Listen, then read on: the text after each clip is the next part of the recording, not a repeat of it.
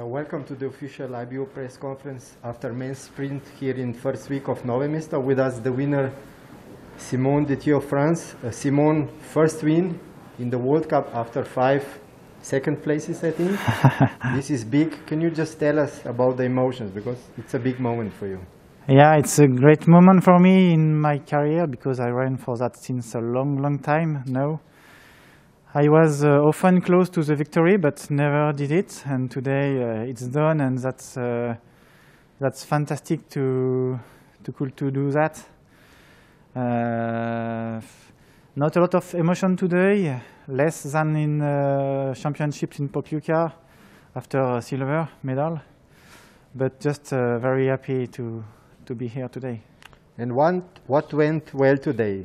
Even your last loop was really strong. You had many close competitors behind you. Yeah, for sure. I did full races for me, clean shooting, good at the end,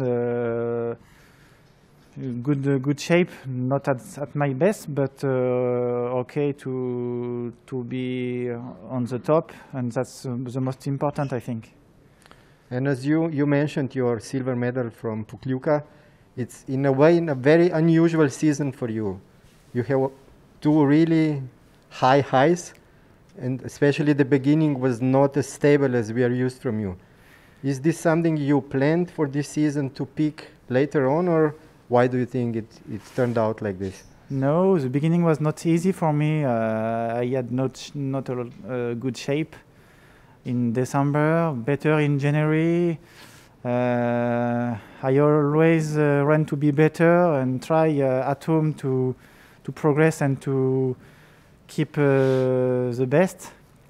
And super happy to do 2 things that I never did. It's a medal in championship and a victory in the World Cup. And just happy about these 2 things today. And tomorrow will be another thing you've never done. You will start as number 1 in the pursuit. How will you prepare for this, or there is nothing special? It's a new situation. Yeah, nothing special for the moment. For the moment, I just live simply the moment to appreciate the good performance in the sprint. Tomorrow will be another day. We will see, but it will be for sure a real fight with all guys, because it's really close. Thank you and congratulations. Thanks. Second place went to Sebastian Samuelsson of Sweden. Sebastian, it's a 2nd win for you, 4th podium. Can you just take us through your race today? Yes, I think I, like everyone else, felt a little bit tired, mostly mentally after the World Championships, and I was a bit unsure before the race, and but I like these conditions like there was today, and I fight, and I heard directly that my ski time was good, so I has to focus to hit the targets, and I'm very happy that I managed to do so. You mentioned tiredness, Arnd mentioned tiredness. So what can you do in such a short time to find new motivation? You've had many very hard battles in Pokljuka. Yeah, I raced all the races in Pokljuka, and also it was very successful for me. So then I think when you get home, you relax and you feel, oh, but then after some days, then you start to think about the rest, and we are still 3 important weeks here, and for the first time I have a decent place in the total ranking, so I try to fight for every point, and I'm very happy that I managed to take everything out from me today. We talked about Blue Bib just before. You mentioned you have a decent place. In a way, it's a very unusual season because it's the Blue Bibs also fighting for Yellow Bib. Can you talk about this close battle with? Yeah, I think already after some weeks in the season, then I talked a little with Johannes Bö and so, and we said, I think the fight for the Blue Bib is even more prestigious than for the Yellow Bib, and it's not. But I think both me and Sturla and Dale, we have been performing very good, and maybe even better than we could expect or anyone else could expect too. So it's just cool to be part of this new young generation that wants to hit all the guys like Arnd and Desthieux and so. And you have this capacity to really step up your game when you sense the opportunity. Is this something you are born with, or it's something you can work on? I think I have worked a lot. I remember some junior world championships where you come into the last shooting and you feel that now you can win a medal, but then I miss 3 or I miss 2. And so I think in the beginning of my international career, I thought that I'm not so strong in these situations, but I have thought a lot about this, and I have pushed myself to really be better in these situations, and now I have confidence in these situations, because now there were so many times where I was on the last shooting and fighting for something really good, and I managed to do it, and that of course gives me confidence for the future.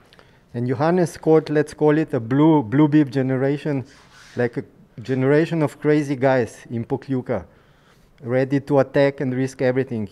Are you preparing another, in Johannes' words, crazy attack for tomorrow?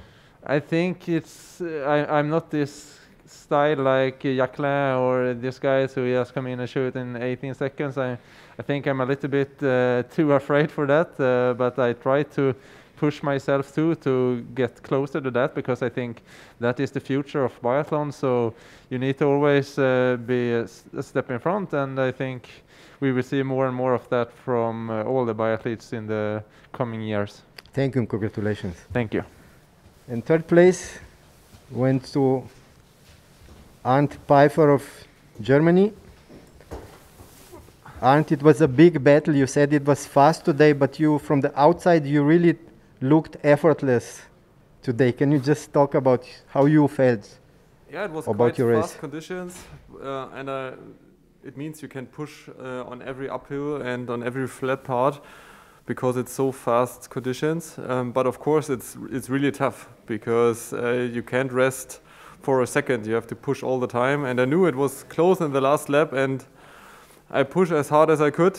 And I thought maybe I can gain some seconds on the last part. But Simon and Sebastian, they were faster than me, and so they well deserved be in front of me. And it's your 7th clear shooting of the season. It's fourth time you're clean in the sprint. Do you know at the beginning or of the day it will be such a good day? No, actually not. The feeling, is not always right. I had a lot of days when I felt good and had a bad race afterwards, and the other way around. So you just feel if it's good or not in the second loop. I think the first loop is always, you look and try to push, and in the second loop you feel in which direction the race is going. And today I felt in the second loop I still felt strong and I could push, and was concentrated on the standing shooting. I was not too exhausted, and I'm really happy to shot clean again, because I need the 100% to be on the podium.